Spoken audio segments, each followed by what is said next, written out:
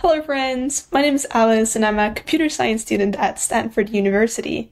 And today I'm going to show you how to integrate Notion and Anki for active recall. And what I have right here is one of my study guides for my math course right now. And I'm going to show you what we can do. So in Notion, there's this thing called a toggle. And with a toggle, what we can do is we can format our notes into this question and answer format. And with active recall, that's exactly what we want to do. We don't want to look over the answer directly. Instead, we want to save the question, then try to think about the answer, and then show the answer.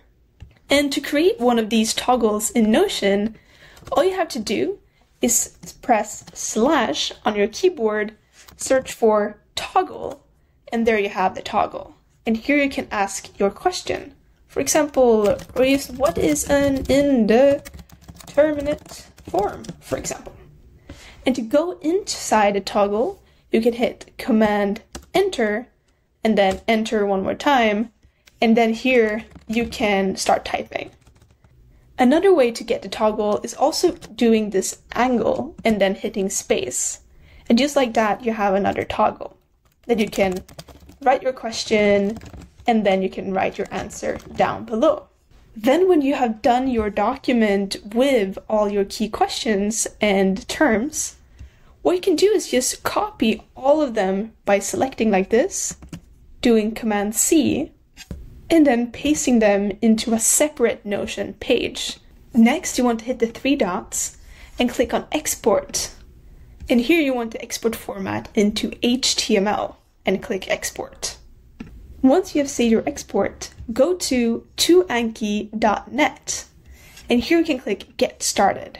And right here we can drag and drop our exported file. There we go, and then it will download it right here. Now if I click on this one, it's going to open up your Anki program and import all those notes. So I click Import, and now we can see all of these cards being imported into Anki.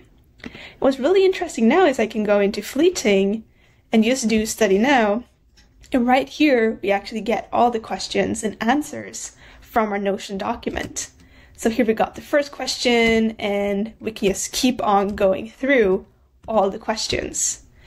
And just like that, you can take your Notion notes, turn them into toggles, and then turn them into Anki cards very quickly. Alright, thank you so much for watching. I hope this helped you and power-ups your studying for the next time. Alright, bye-bye.